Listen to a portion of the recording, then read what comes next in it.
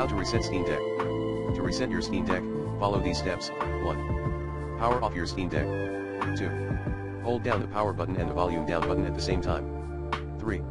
Keep holding down the buttons until you see the Steam Deck logo appear on the screen. 4. Release the buttons. 5. Use the left joystick to navigate to advanced and press the A button. 6. Use the left joystick to navigate to reset to factory state and press the A button. 7. Press the B button to confirm.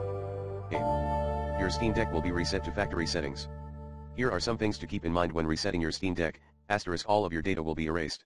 * you will need to reinstall Steam and any games you want to play. * you will need to set up your Steam Deck again. If you are having problems with your Steam Deck, resetting it may fix the problem. However, if you are still having problems after resetting your Steam Deck, you may need to contact Steam support for help.